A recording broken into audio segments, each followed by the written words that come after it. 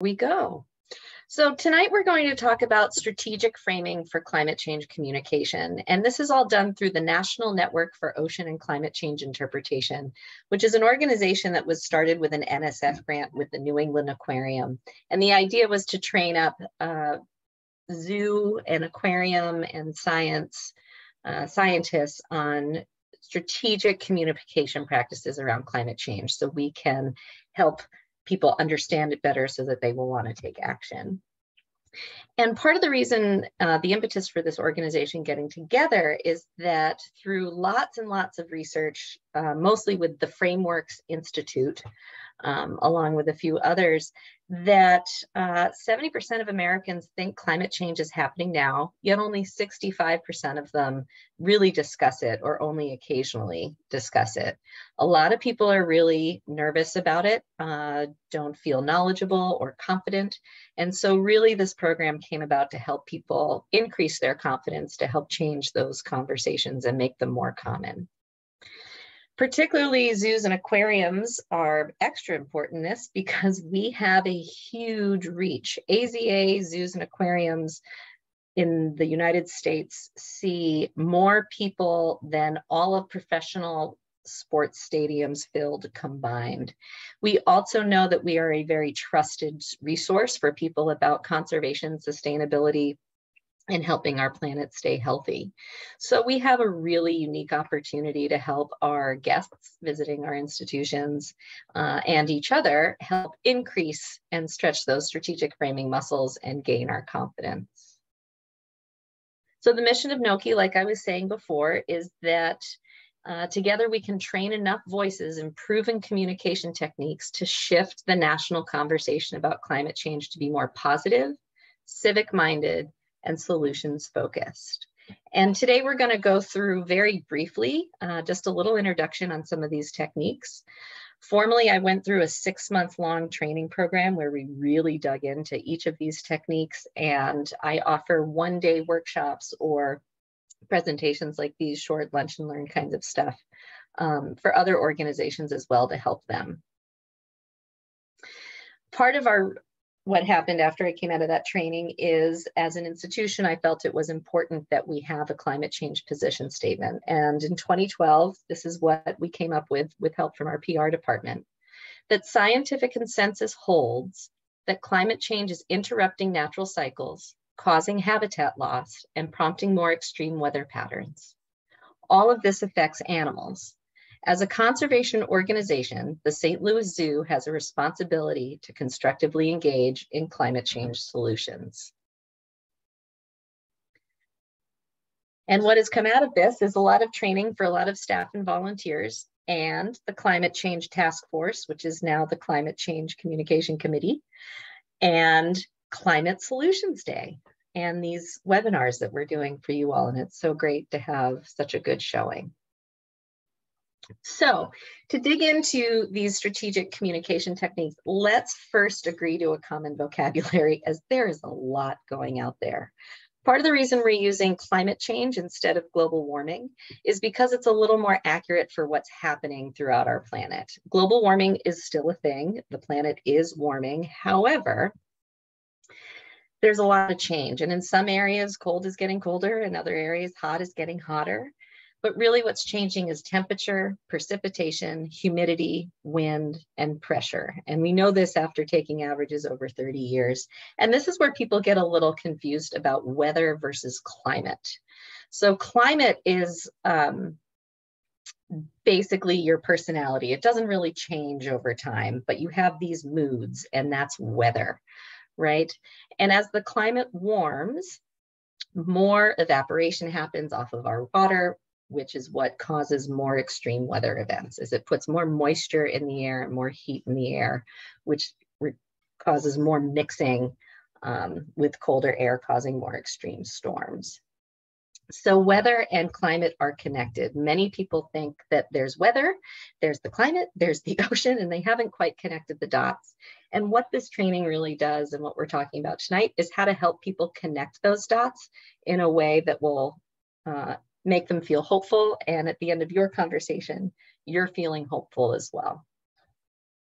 So where do we start? It's important to know how people think because it helps us construct and deliver our messages for highest impact. If we're not being relevant to someone and their life and what they value, we'll miss everything. Relevance in any message, in any type of interpretation, which is what we do and our team does at the zoo, must be relevant to the person. They have to connect it to something they already know if we want them to make change. So what is strategic framing? How do we help people do this? It is a research-based approach that's proven to bridge the gap between the scientist and public understanding, help the public understand the mechanisms of climate change. That's very key. People need to know the cause and effect if they want to implement change. Show the public how they can be heroes of the climate change story, because it's really big and bad out there, and we want to make sure people don't shut down and get overwhelmed. And we want to leave the visitor and the interpreter, so in this case, whoever you're talking to and you, with a sense of hope. And these, we'll go over strategies on how to do this. So we do have to consider how we talk. So I want you to just take a minute and think about why we might want to avoid using a crisis, the sky is falling tone of voice in our messaging, even though it is a crisis.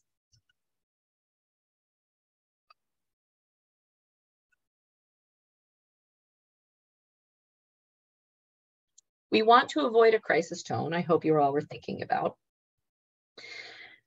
Because we want to be neutral, reasonable, and explanatory in our messaging conversations. If you come at somebody with the sky is falling, Chicken Little, oh my gosh, it's the end of the world, it's a disaster, have you heard about what's happening in Africa? It gets to be too much, too far away, too big. I'm just one person, I gotta get to work. People will shut down and put up a wall. But if you are reasonable, you keep people from going into that space of thinking about too many things and this big horrible thing going out in the world, and you keep them on track and you keep them in the space of thinking strategically and in a solutions-minded way.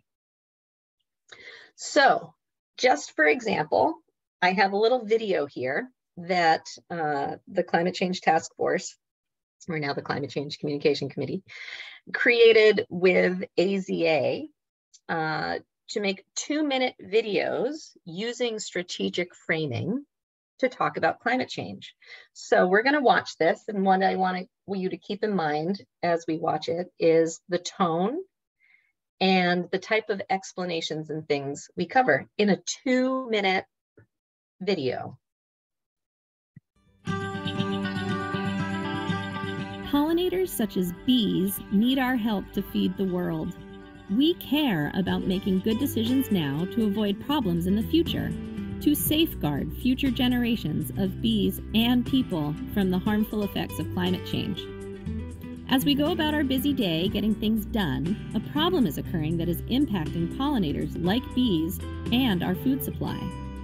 When we burn fossil fuels such as coal, oil, and natural gas to power our lives, we are releasing more and more carbon dioxide into the atmosphere, where it traps heat like a blanket that's getting thicker, causing our climate to change, our planet to warm, and disrupting the regular systems that pollinators and we rely on.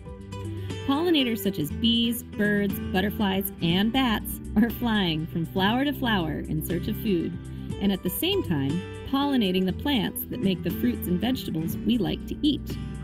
They are constantly on the job, working to provide for their family as well as yours.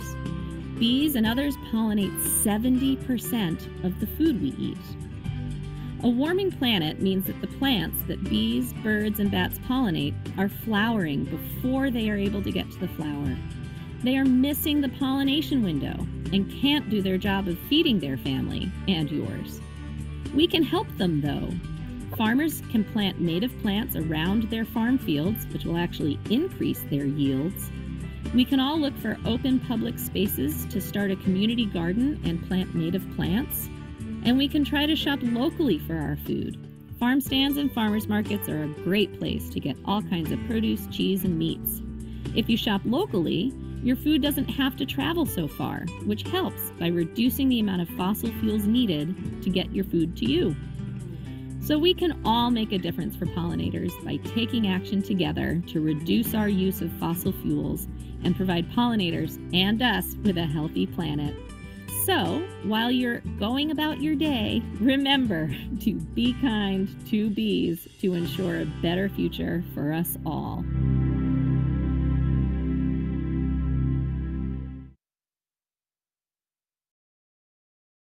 That was a fun video to make. I hope you noticed that that video really had 3 components to it, which is our story of climate change. We want to tell a complete story. We need to know why it matters to society. We need to know how it works and how do we improve the situation. That's our solutions piece. So we're going to go through each one of these very briefly to give you a little bit of background and some tools in the conversations that you have with people in your life. So here's our toolbox. There's a lot on this slide, I know, but it's really broken up into those 3 components. So on the left, you have the why does it matter to society? And we have 2 what are called universal values that no matter where you're from in the world or how you grew up, everyone has an idea about responsible management. Or someone has an idea about protection. We may define them slightly differently, but the concept is the same.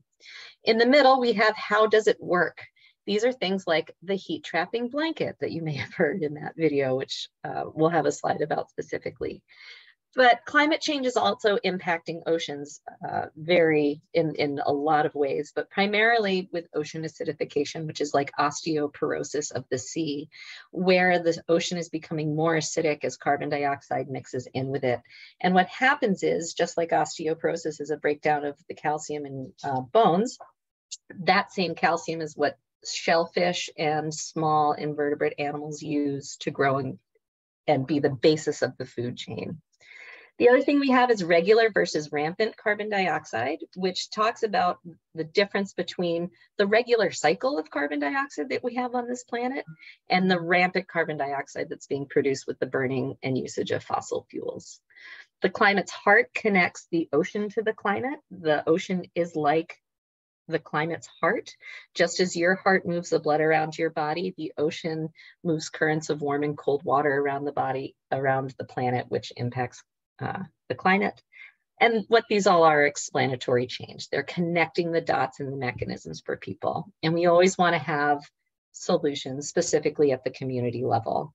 And community level solutions doesn't necessarily mean running out and running for mayor, although you could if you wanted to, but it's really about joining others in solutions that are helping the planet. Individual solutions are great. You've gone out and bought a Prius, you've put solar panels on your house, and that's all really important in showing the people around you that taking those measures is important to you. But climate change is so big, the biggest impact we'll have on a day-to-day basis is for all of us to get together. And so by you all joining these webinars that we're doing all week, and hopefully you'll join us on Sunday for Climate Solutions Day at the zoo, you are joining people in helping solve climate change,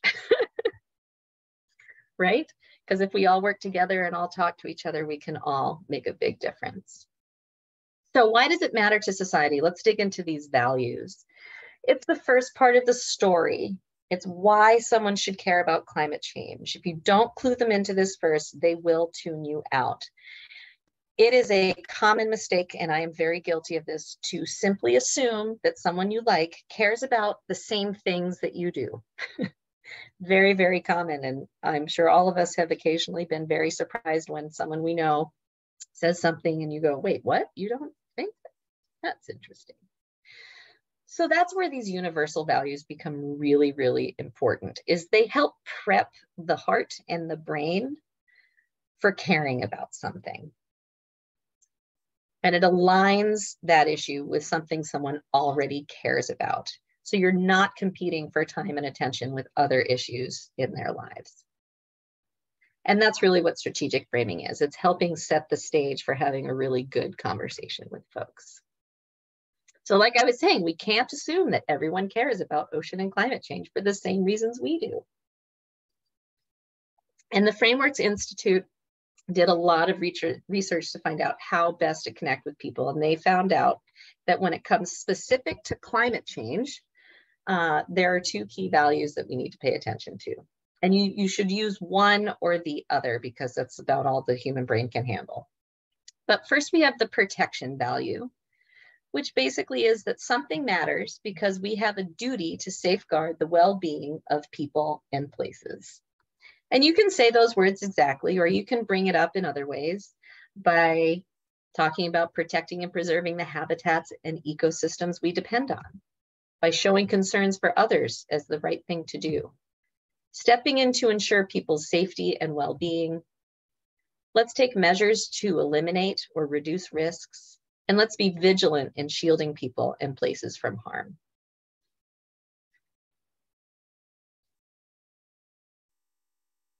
Secondly, we have responsible management. Something matters because taking common sense steps today is in the interests of future generations. Be careful about future generations and protection because we want to protect for future generations, but it gets a little confusing for folks and there's way deep research on that, but we don't have time for it today. But in responsible management, we can bring up this value in a few different ways as well. That we should be responsible when it comes to the environment. That we should look ahead to handle problems before they get worse. Responsible managers keep an open mind, look to evidence, and take a level-headed, step-by-step approach. And that future generations depend on the decisions we make today. These values become especially important when you don't know the person you're talking to. Here at the zoo, we see just about everybody and only for a few minutes. So it becomes really important, and we rely heavily on these universal values to help make sure our conversations stay reasonable and relevant to the people we're talking to.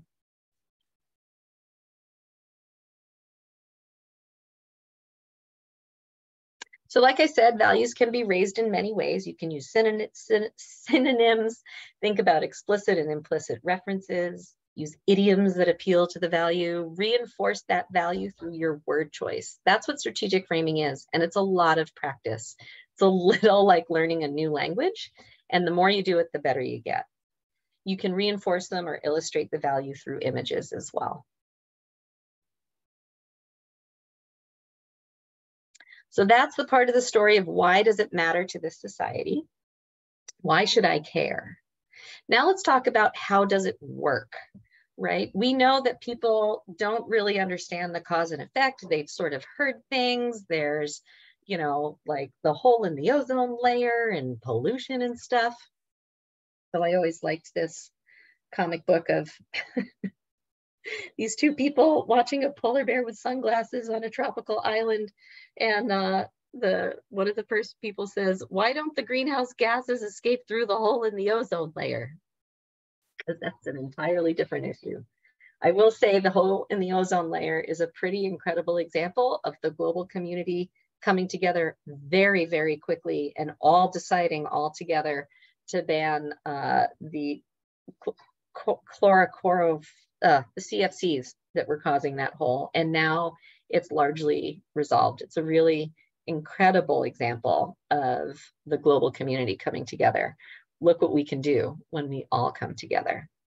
So one of the best and simplest ways to connect the dots of fossil fuel use and climate change is with the metaphor of the heat trapping blanket. And I have a lot of scientists who get a little upset because they say it's more complicated than that. However, most people don't have a PhD in climate science. And you have to make this big abstract idea concrete. Again, you have to connect it to something people know. It's the door. It's the entry level to expanding that conversation, to helping them explore those ideas and maybe learn something new. So this is the how does it work in our toolbox. And we're going to really sort of look at the heat trapping blanket out of all of these today.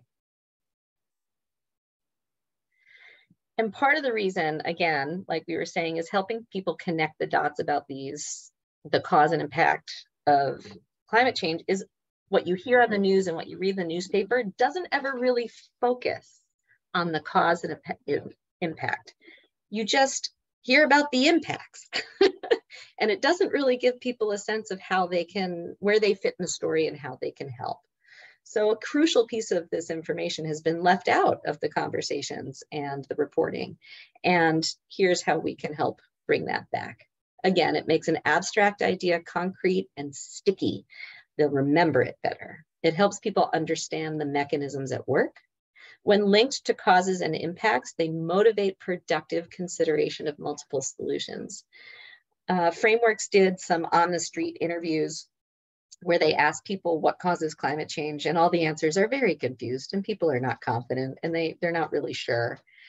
And then they read them the heat trapping blanket statement and ask them to describe it. And you have people instantly with very little prompting say, oh, we should have more public transportation. We shouldn't drive as much. They immediately go to solutions because they finally know because of this thing is happening. We should probably not do that thing anymore.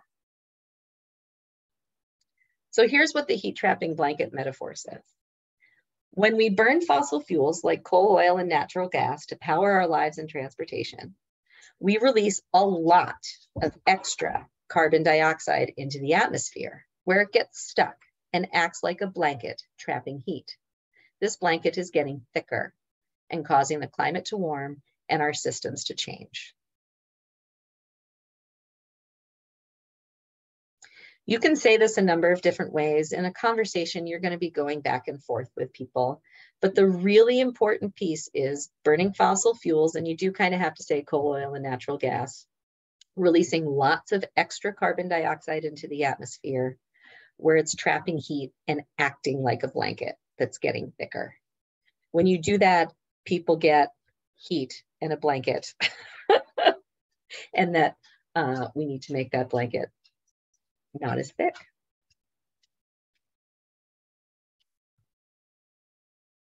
So that's the how does it work piece. Now, part of the reason why we're all here and looking forward to Sunday for Climate Solutions Day at the zoo is about how do we improve the situation. So now we have, why does it matter to society, that protection and responsible management value? Why should I care? We've got the explanatory metaphors, that heat trapping blanket. How does it work?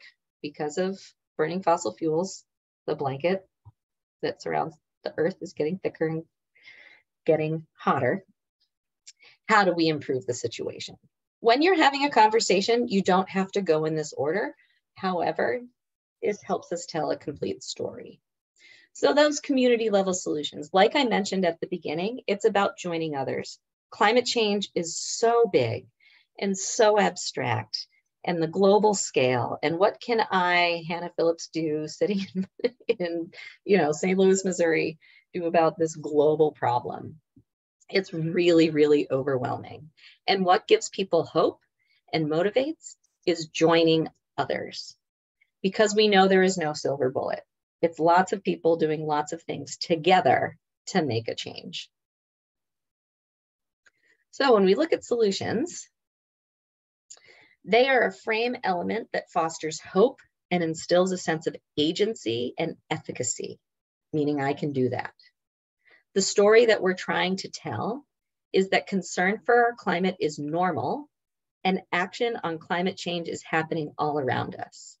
We can come together as citizens to address climate change and help change the decision-making context so that the sustainable choice is the easy choice for more Americans. And the little red arrow down at the bottom explains when we do what's happening above, we are driving people away from thinking about what can I really do? And I'm just an individual and politics as usual. And even if we do our part, there's other countries that won't. It's big and scary and depressing and there's a crisis and climate change is natural. So perhaps there's some fatalism in there. Just clean it up, nature's self-correcting. Solution is recycling. So it's great that everybody recycles, and there are some areas in this world where recycling is not a thing, even here in Missouri, but it's a really big walk to go from recycling to solving climate change. It is, however, a default for most people when you say, what do you do for the environment? They say, I recycle, because we've been hearing that message over and over and over and over again. And that's really great. It shows that they care. And thank you for doing that.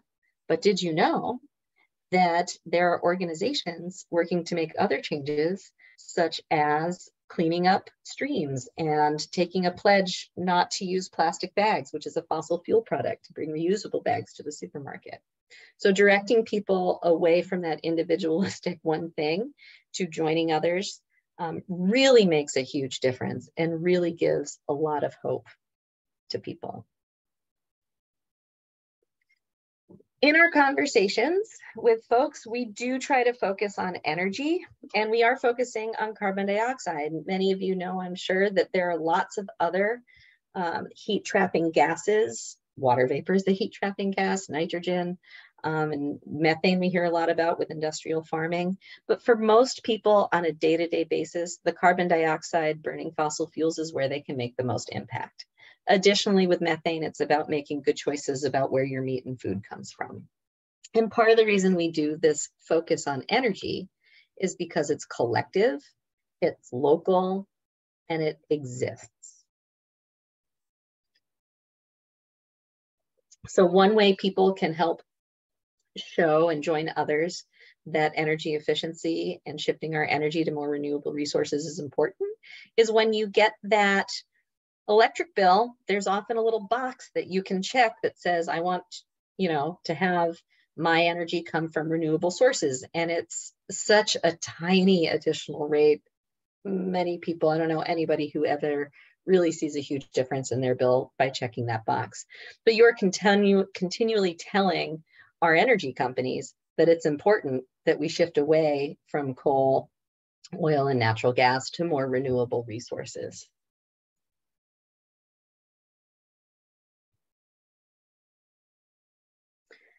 So let's summarize.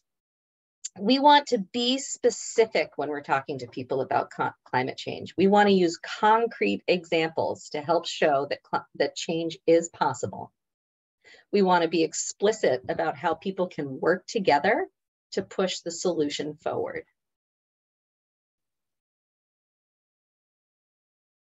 We want to reinforce those other frame elements. We want to queue up that responsible management value or the protection value to remind people why the action matters, why they should care. It also helps explain how the solution helps reduce our carbon dioxide emissions. And most importantly, in my opinion, we're all in this together, that concern for our climate is normal. Inviting people to talk to others, avoid polarizing language. The Yale Project for Climate Change Communication is a fabulous site that you can go to if you Google, do your search engine for it. It comes right up, does amazing regular research on people's views and attitudes towards climate change. And the vast majority of Americans are totally on board with it and would like to see changes happen at the national level with our civic leaders. But more recently, they have done research about people talking about climate change. And the more you talk about it, the more confident people are about making change and taking steps for solutions and telling others. And their research supports that of the Frameworks Institute, which says that talking about climate change with others in a reasonable, accessible, and solutions-focused tone of voice and strategy is one of the #1 climate change solutions we have. So the fact that all of you are here coming through this and possibly doing some of our other webinars, and hopefully will come through on Sunday, you are part of a group of people who help get the message out that not all is lost, that we're all in this together, and there are people who care, and we can all help each other make those changes. Additional research by the Frameworks Institute, and they dig real deep into language and word choice, and their research is available on their website. But to keep you out of the swamp, getting stuck in a conversation where you feel like you can't dig yourself out, there are certain words that help keep people from either being amygdala hijacked or queuing up not really good thoughts. So here are some of the words that we should substitute. Instead of saying politicians, which I can tell you for me cues up a whole bunch of ideas, we should refer to folks as civic leaders. Rather than talking about policies, we should talk about approaches. Rather than talking about laws, we should use the language around programs. When it comes to regulations, we should really just state the city or the name or the town. And instead of saying the word government, we should use the word municipal. Reinforcing a solution with a value and explanation also helps you steer clear of what we call the swamp, which I'm sure some of you have been in conversations where you think it's going really well, and then suddenly it takes a left turn and you don't know how to get yourself out. Looking at these strategies will help you do that. Also, you should know as you practice these conversations, you are going to mess up. I still make mistakes, and I've been doing this a long time. And just know that that's okay. The more you do it, the better you get. So now that we know about why does it matter to me,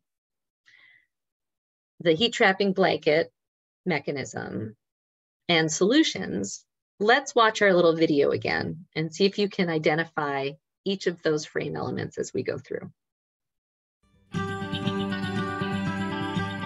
Pollinators such as bees need our help to feed the world. We care about making good decisions now to avoid problems in the future, to safeguard future generations of bees and people from the harmful effects of climate change. As we go about our busy day getting things done, a problem is occurring that is impacting pollinators like bees and our food supply. When we burn fossil fuels such as coal, oil, and natural gas to power our lives, we are releasing more and more carbon dioxide into the atmosphere, where it traps heat like a blanket that's getting thicker, causing our climate to change, our planet to warm, and disrupting the regular systems that pollinators and we rely on. Pollinators such as bees, birds, butterflies, and bats are flying from flower to flower in search of food, and at the same time, pollinating the plants that make the fruits and vegetables we like to eat. They are constantly on the job, working to provide for their family as well as yours. Bees and others pollinate 70% of the food we eat. A warming planet means that the plants that bees, birds, and bats pollinate are flowering before they are able to get to the flower. They are missing the pollination window and can't do their job of feeding their family and yours. We can help them, though. Farmers can plant native plants around their farm fields, which will actually increase their yields. We can all look for open public spaces to start a community garden and plant native plants. And we can try to shop locally for our food. Farm stands and farmers markets are a great place to get all kinds of produce, cheese, and meats. If you shop locally, your food doesn't have to travel so far, which helps by reducing the amount of fossil fuels needed to get your food to you. So we can all make a difference for pollinators by taking action together to reduce our use of fossil fuels and provide pollinators and us with a healthy planet. So, while you're going about your day, remember to be kind to bees to ensure a better future for us all.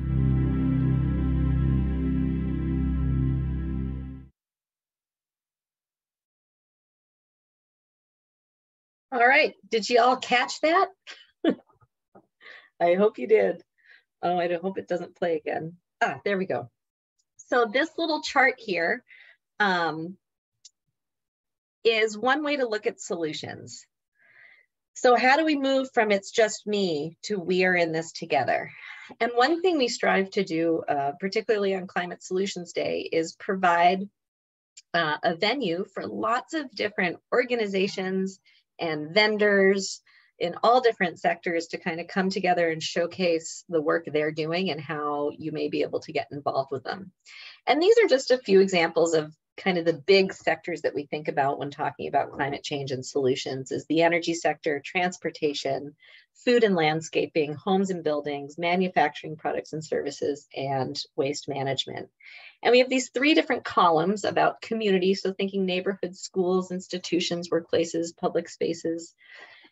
Know that your book club is a community, that your place of worship is a community, your neighborhood, your school, and then moving up to the city level and the state and regional level. I wish I could give you a straight list to fill in every single one of these little cells in this chart. I can't. But as you do your own research and hopefully come on Sunday, you can help fill in this chart. And you're not going to necessarily fill in every single box for every single sector. But the idea is that this is where you're thinking and you get a couple of those solutions in your back pocket that you're able to pull in your conversations with folks. And that's the other relevant piece, is that these solutions, when you provide them to people, they need to be achievable for that person. So in your conversations, if you have somebody who's struggling with food security, thinking about climate change is going to be really difficult when they really just need to figure out how to put food on the table. And so a solution there might be to find out where they're from, talk about an organization called A Red Circle, who's done webinars for us in the past, and I think we'll be there on Sunday, which is working in food desert areas to get in community gardens and promote healthy eating that is local and easily accessible for folks who don't normally have that. And perhaps that someone could find that kind of thing in their area to tap into. So it's about providing examples for folks and understanding that everybody's in a different spot and everybody will be able to do what they can with what they have. So having just a few examples to provide for folks will help you in those conversations. So I've said it a whole bunch of times, but one more plug, Climate Solutions Day at the St. Louis Zoo. It's this Sunday, September 25th from 10 a.m. to 3 p.m. You can find out information, see past webinars, as well as webinars from this week to be posted later at www.stlzoo.org/climate change.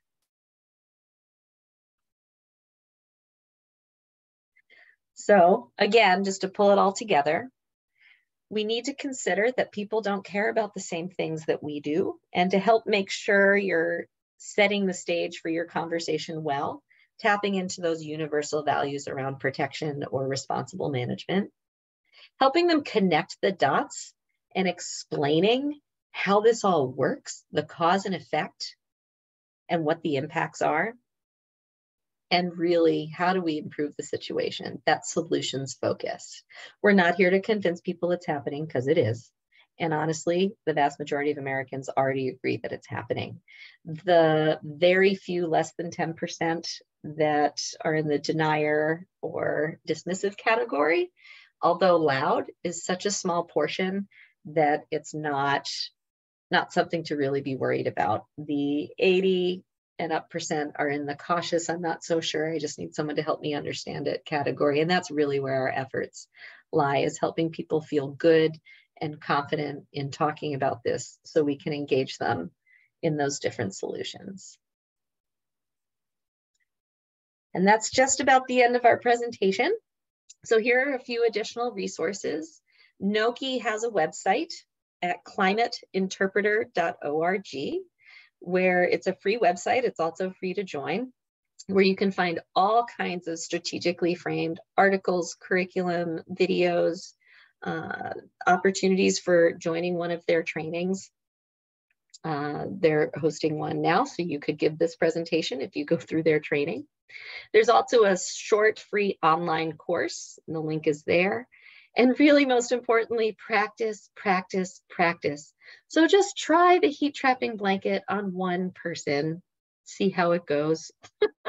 Then maybe you ramp up to values, but just try pieces of it. You don't have to do the whole thing all at once. Sometimes you only have a minute or so to do one thing with a person.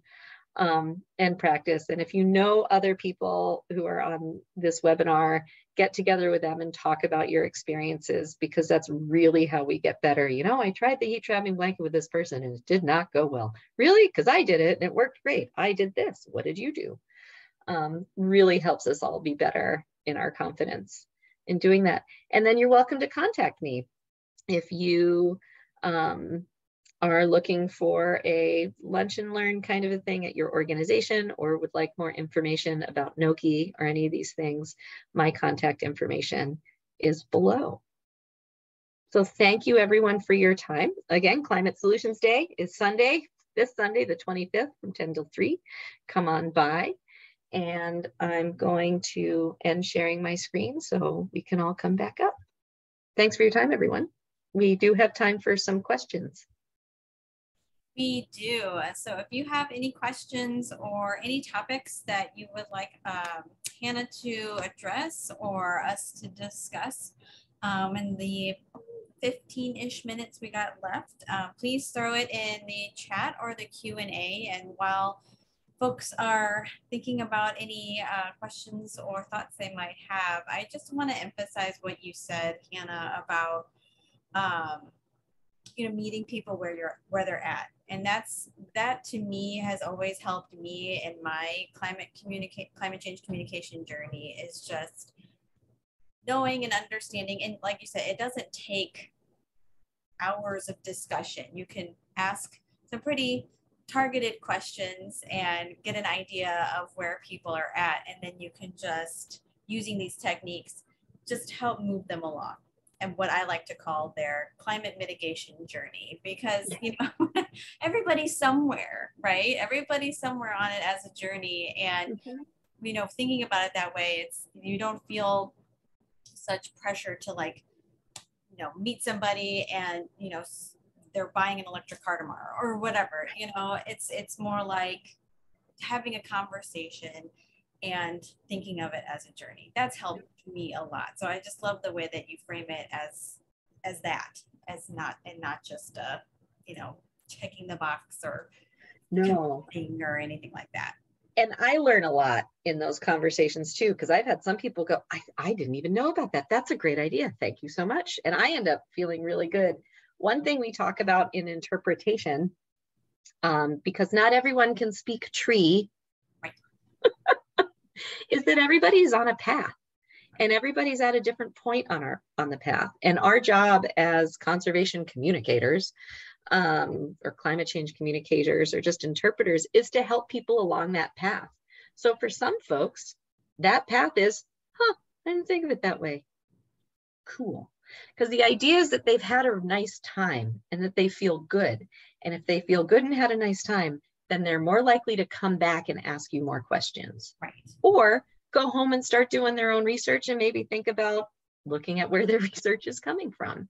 And you've helped them on that path. But no, you don't have to go out the gate and do this whole big thing and now go join NATO and change the global economic. No. Maybe we'll start with your PTA. Yeah, right. Yep. Kind of a thing. We had a great question that if you don't mind, Hannah, I have a really good example. If you don't mind me. Take it away. You and I work very closely on these things. So. And I know you've heard the story. So the first question is, have you ever met someone who cares basically about nothing but money? How to talk to people like them? So I have an older brother, and he has a lot of different values, but saving money and being very money conscious is very high up on his level of values. And he's not a science guy. He's actually a lawyer. So he knows how to argue, and but married to one. Yeah, very fluent in arguing. And he is, saving money is a very big priority for him and his family. And I've had so many conversations. Sorry, I'm getting ahead of myself because I'm excited. We've had so many conversations. I've had so many conversations with him over the years about how different climate actions actually save you money, and how, especially with your home. I mean, just looking at your home, there's different types of energy audits you can take that will drastically reduce your bill. But the big one for him was when they had lots of conversations and they bought a hybrid. And because he was like, why didn't I think of this earlier? Even though we've had lots of conversations, but he's like, this saves me so much money. So that's my favorite example, because my brother always comes to top of mind when I get that question. But Hannah, I'm sure you've got an example. Oh yeah, it's similar. And I love that. And one thing you pointed out when you said that, he's like, why didn't I think about this for? And you said, I've been telling him this for years, is part of this all of us using the same language around climate change and using these same strategies, we know people remember things when they hear the same thing over and over and over again, a well-worn path in the brain. And for many people, we have to make a new path for them. And the best way to do that is that no matter where whatever zoo they're traveling and they go to wherever place, that they hear the same message. And I think that's been a tripping point for much of climate action, is because you have all these different news sources and they're only talking about impacts and everybody's talking about it in a slightly different way. You are now going to start hearing the heat trapping blanket on the news, because I've heard it. And then I occasionally hear some of our civic leaders who I'm like, oh, you're so close. If you just came to my training, you know, but really wearing down that path and saying it slightly different ways, but being consistent in that messaging really makes a difference. Yeah. And before, you know, since I've obviously been very passionate about the earth and science my whole life, and I didn't have, you know, we didn't have this training however many years ago. So I did just try to beat him over the head with like, you should care, you should care. And then when it was actually like, I didn't have to say anything about climate change. I could just say, hey, this, and this will save you money. And he's like, oh, okay. And there you go. You're inadvertently helping, but he's helping. So right. Better so there, I have sort of two stories on that. And we've got one more question. This is a good question in the chat that we'll get to in just a minute. But I was doing this training and I was a workshop facilitator. So I've taught the 6-month-long course and trained other people. And at the time, this is a bunch of years ago, and Nokia has kind of evolved and does heavy evaluation about how to make the program better. So at this time, a bunch of years ago, they were really hard about staying out of the economic swamp, because it triggers in the brain people thinking about, I can buy my way out of this situation. That's what it cues up. However, you have these tools available to you, right? And if that's where the person is, then perhaps you should talk to them from that frame of reference. But you have these tools to navigate that conversation well. So I use the example of my dad's first cousin, and he lives in Massachusetts, and which I just got back from, and they have subsidy programs for putting solar panels on your roof. Like they will pay you to put solar panels on your roof. My parents got an energy audit and didn't do anything. And the guys came in and just re-insulated part of their house for them for free. I know Massachusetts I was kind of like, oh, Massachusetts. Anyway, they also have their own different stuff. But anyway, so cousin Chris, who's a very affable, really nice guy, you know, worked and has family and it's fine. And he's sitting on his town planning board as a volunteer, and the town wanted to get solar panels on some of their municipal buildings for climate change. And he was like, Hannah, I looked at them and said, that's part of the liberal propaganda machine. I did not bug my eyes out. I tried, at least I don't think I did. I had this, but it was a moment where I assumed he's my cousin and he's a really nice guy. And, you know, we probably don't totally agree, but I would think he would be on board with this too. Oh gosh. Oh, I have training, right? And so I talked to him. I said, listen, forget about the hippie environmentalists. It will save your town money. Also, energy independence. Right, and innovation. And innovation and energy independence is found in that responsible management value. So you can use innovation knowing you're tapping into that value. And so I just talked to him. I was like, look, forget about it. It's going to save your town money. It's you're going to do so much stuff with it. And he went, oh, done. I'm out. I'm not going to go any further. Yep. I was only looking for, oh. Yeah, that's awesome. That is an awesome example. All right, and our last question, this is another really good one. Is there any particular country or place that climate change is more prominent and one that is not affected as much? You're going to help me with this one, but I say no. There are some countries and some areas that have felt more impacts sooner, but hurricanes, think about Katrina and Fiona that just hit Puerto Rico. because we have more moisture in the air and the planet is warmer, we're getting bigger, more frequent storms. And there's your weather and climate connection. More moisture in the air means bigger and more frequent storms. The flood that we had, the 2 floods, right? We had the 1,000-year flood on Tuesday, and then we had the next 1,000-year flood on Thursday. So we should be good for like 2,000 years, right? One would think. So, but there's like that tiny island nation in the South Pacific that had to be 100% relocated thanks to Australia, said come live here because of sea level rise. Boston is feeling sea level rise. The Chesapeake Bay, there's some towns in the Chesapeake Bay that have changed when they host their worship services around when high tide is, because the tide is coming in so high, it's flooding the streets and no one can get there. So coastal areas tend to probably feel it more immediately than, say, inland places, but you have farmers who had a hard time getting on board with this, but are now swinging around to it, looking at the crops and the weather and what they're able to grow. If you look at that map of the different zones for growing different plants, zone 1, 2, 3, 4, 5, that used to be a lot more nuanced, and it's gotten more sort of broader. The bands are thicker and are moving up. So some are super obvious, like an entire island nation sinking. Some are a little less obvious, like I'm still growing tomatoes and that's fine, but I should be able to start growing watermelon pretty quickly.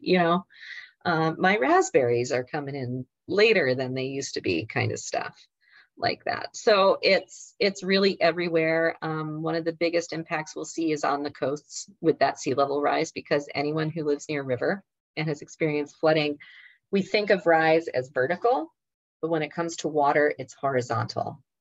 And just a few inches can really make a huge difference. And so we're going to have a lot of people who need to move off the coasts and come inland. And that is part of cities' mitigation and adaptation programs. So the city of St. Louis actually has a really robust, really nicely written climate change mitigation and adaptation, because at this point, we're not reversing it or solving it, because we're working with carbon dioxide that was released back in the 50s and 60s and 100 years ago that's still here. But we can mitigate how much we are currently producing so it's not so bad later. Additionally, we can adapt, and we're making changes. So we have a lot more wind energy coming through the Midwest, a lot more solar happening. And with this new bill that went through, there's stuff that's going to ramp up really nicely from an infrastructure standpoint. And voting is a really key piece to all of this. You vote what you want to support in terms of what you value. And so for voting for candidates that support climate change initiatives, you join others in telling everybody that this is an important issue that we care about. So there's a lot you can do. And a lot of people just feel it's slightly different everywhere. Nothing to add. Okay. That was great. No, that was great. That's exactly what I was. Yeah. But do we have any other last questions or thoughts before we're just about at wrap up time? All right. Well, I want to thank you all so much for joining us this evening. Especially big, huge thanks to Hannah for her fabulous presentation. I hope you all have some extra tools in your toolbox when discussing climate change with those around you. We hope you'll be able to join us for our next 2 webinars this week. And like Hannah said, not shamelessly, wonderfully plugging our culminating in-person Climate Solutions Day celebration at the zoo this coming Sunday, September 25th from 10 to 3. Thank you all. It's a safe place to practice. Yes, you can. I'll be there. I'll be there. Yes, we'll talk. We can do all kinds. It'll be great. There'll be so many great people to talk to, so many things within our community that you can engage in and learn about. So we're really excited to have everybody there. So again, thank you so much, Hannah. Thank you all for being here with us, and have a wonderful rest of your evening. Bye.